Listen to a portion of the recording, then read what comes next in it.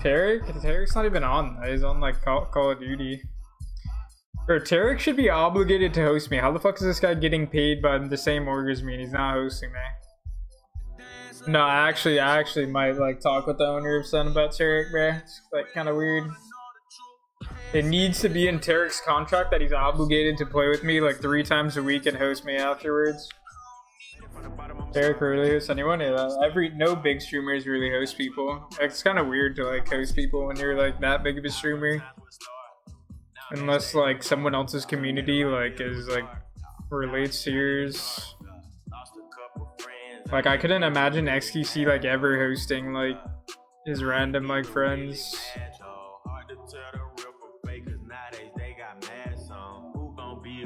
I mean, if you're like a Valorant player rating a Valorant player, it makes sense, but like no like massive like streamer would like host like a random person playing a game.